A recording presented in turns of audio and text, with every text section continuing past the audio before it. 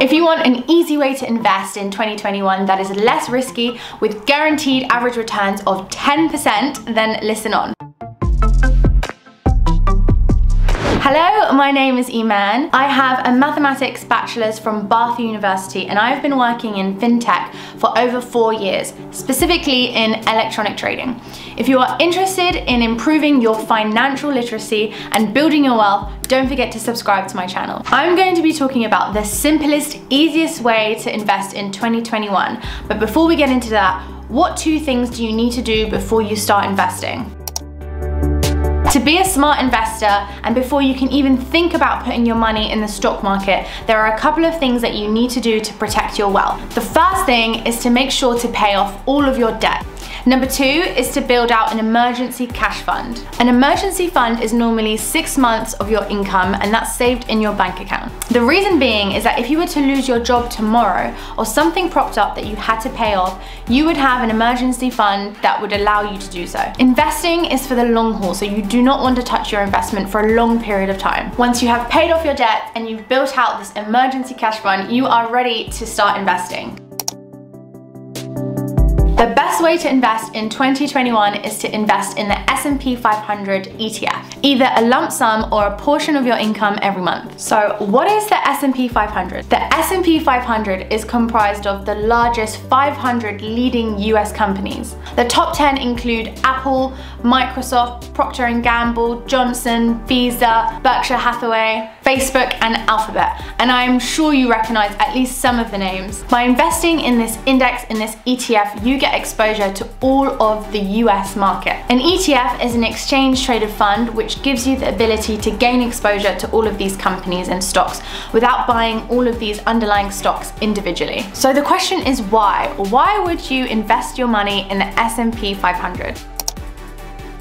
Let's look at the historical chart of the S&P 500. Looking at the graph, since its inception, the absolute value of the index has gone up. So if you invested in the S&P 500 5 years ago, say $1,000, the value of that would now be $1,900. That's a return of 90%, or 14% compounded annually over the 5 years. That's a pretty good return because if you left that $1,000 in your bank, it would actually be worth less now than 5 years ago. This is because of inflation and low saving interest rates in bank accounts. Now let's say you bought the index just before the crash of 2008 here, or when the markets tanked after Corona.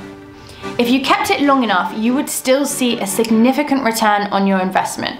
And if you invest every month, you average the cost of your investment irrespective of what the market does. The key takeaway from this is that you should see this as a long-term game to grow your money. In the words of famous investor Warren Buffett, our favorite holding period is forever. Bottom line is the S&P 500 is less risky because you're diversifying across different industries and established companies. For me, I love this type of investing because it takes out all of the headache of trying to understand the markets, trying to understand what the industries are doing, and to see whether your stock choice was a good investment. It's super simple, and what's more is that an ETF has very, very low fees. This low commission is much less than any mutual fund that you will trade. A mutual fund is someone that's actively choosing stocks, is actively managing a portfolio, and there are large fees associated with this. But with an ETF, that goes all away. This strategy is a passive way of investing, so you save money on fees. The US has the largest economy and stock market in the world. It's pretty robust and it's full of innovation, which means great returns for yourself. The only risk that I can see is if the whole of the US market crashes, every large company in the US goes bankrupt, and this scenario would only happen in an apocalypse type scenario. If this happened, you would have far more problems to worry about, like surviving the zombie invasion or just surviving the end of the world, rather than your investment portfolio.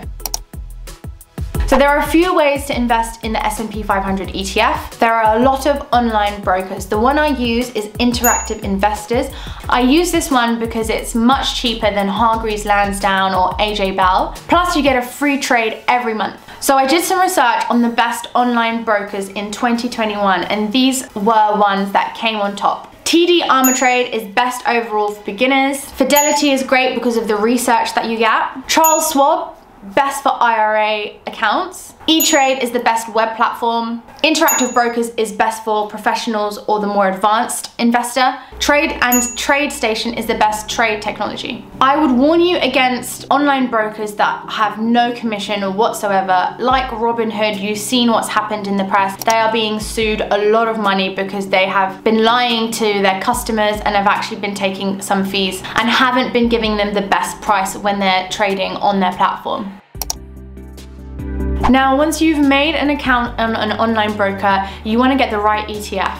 The main ETFs to trade are the SPDR S&P 500 ETF with the ticker SPY. This has the most assets in that ETF. Fees are a bit more expensive than the other ETFs. IVV is the iShares, which is BlackRock's ETF. That one is another good one to trade. The Vanguard S&P 500 ETF is also another good one with ticker VOO. The one I invest in is the Vanguard ETF with ticker VUSA. That's listed on the London Stock Exchange, and it's the Vanguard S&P 500 ETF. So to start with, I would go for either the iShares, the Vanguard, or the SPDR ETF.